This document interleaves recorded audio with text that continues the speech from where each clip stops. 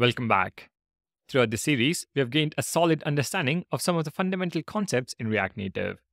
We have covered core components, creating custom components, styling elements, crafting layouts, and even designing responsive styles based on device dimensions.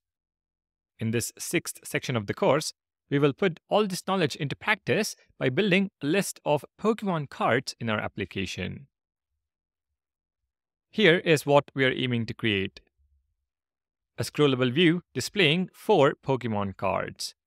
Each card has text content, an image, and styling. It is a great exercise to apply what you have learned so far. Let's dive into VS Code and begin.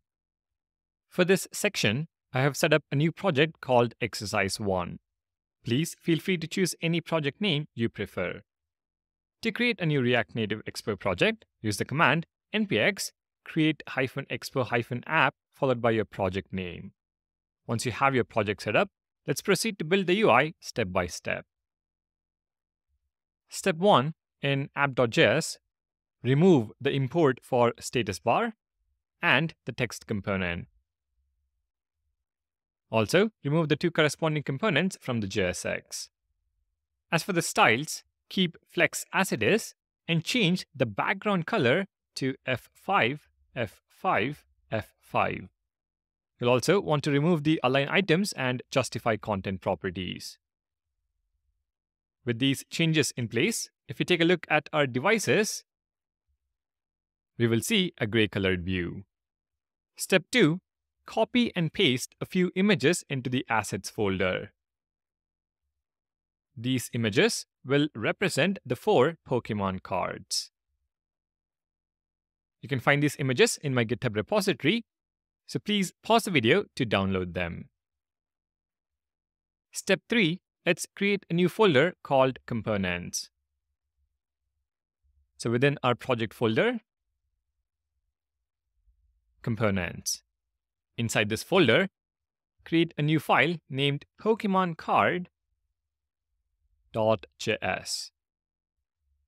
Within this file, define a simple React Native component. Import view and text components from React Native and export default a function called Pokemon Card. For the JSX, we're going to render a view which contains a text Pokemon Card.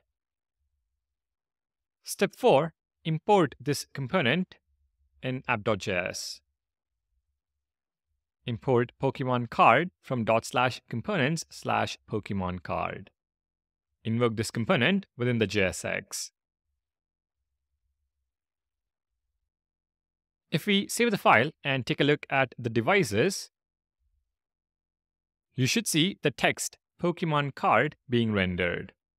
But the placement, of course, isn't great. So for step 5, replace the view component import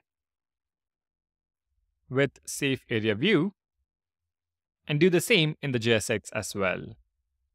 If we now save the file, the component is placed in a much better position on iPhone. Safe area view does not affect Android, so let's add some top padding specific to Android devices.